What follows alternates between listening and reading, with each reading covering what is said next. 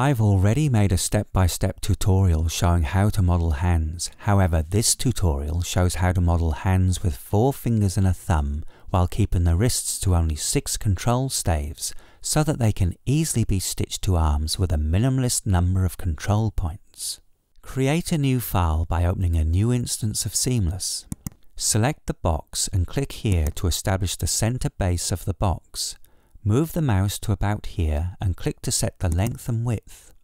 Move the mouse up and then click to set the height. Click the butterfly to convert the boxes to patches.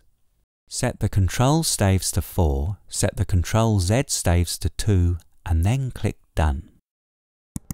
With a bird's eye view, zoom in and delete this patch. Click this point and extrude to form the thumbs. Increase the distance, set the insertions to 2 and tick the spiderweb center field. Do the same for these 4 points to form the fingers.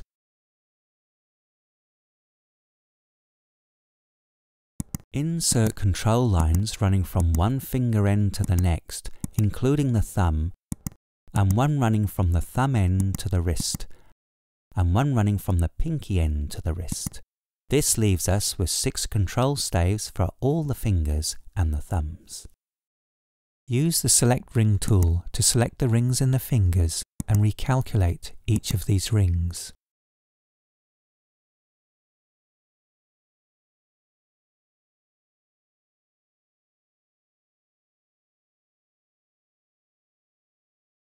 Click the black hat to hide all the cages and toggle into Click Patch to show Cage Mode, so that we can select all the control points for each finger and thumb by clicking each finger and thumb.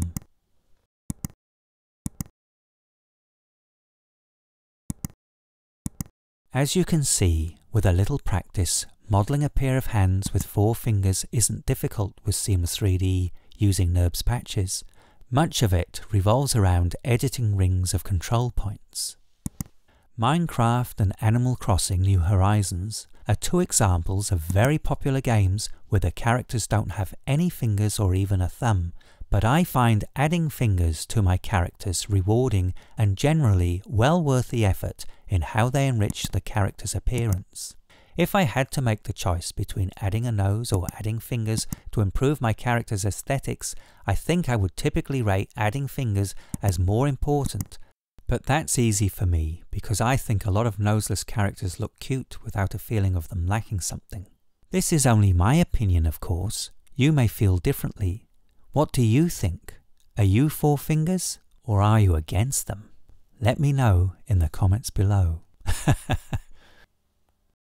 With all the finger and thumb stubs positioned and rotated, we can now lengthen the fingers and insert a control ring into each finger.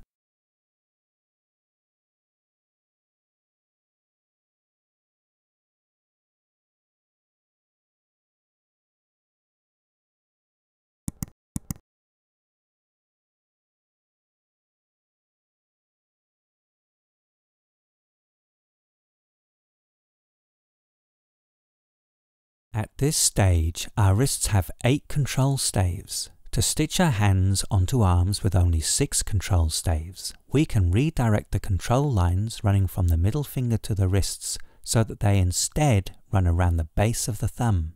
To do this, start by inserting a control line running from the end of the middle finger to the wrist.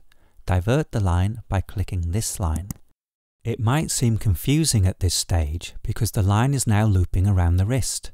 However, if we now click here to divert the line back to the finger it ran from, it makes sense. Set the midst field to 0 so that our new line aligns exactly with the adjacent lines they are to replace. Finally, delete the 2 old lines in the finger by clicking Delete Control Line, selecting this line in the wrist, and then clicking Done. Repeat this procedure for the line on the other side of the wrist. Drag these points away from each other.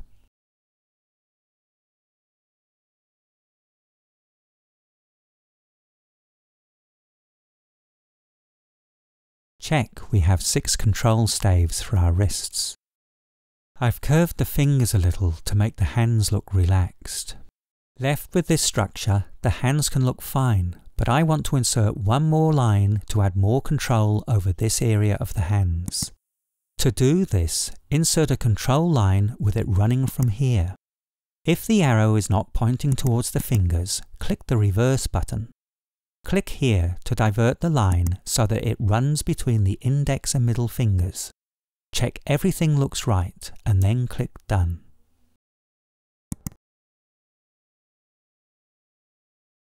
Open the Scene Tree window and rename the part node to Pelvis so that the polygons for the hands will be imported into the same part as the rest of the body. Save as Hands and close down Seamless.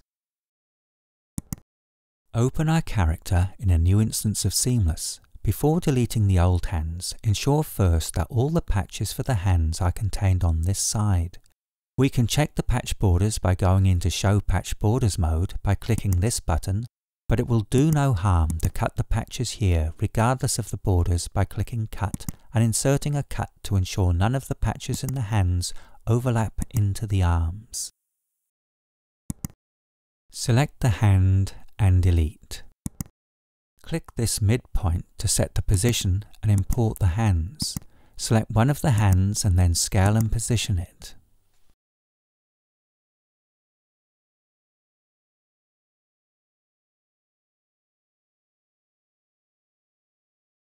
Before stitching where the two rings meet, we want the two rings exactly aligned.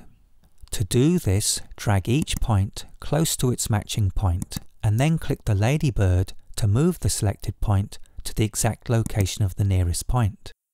Because the view orientation plays a role in deciding which is the nearest point, this is best done with a view where there's no possibility of a point being over another point that's hidden from view, to ensure it moves to the intended point.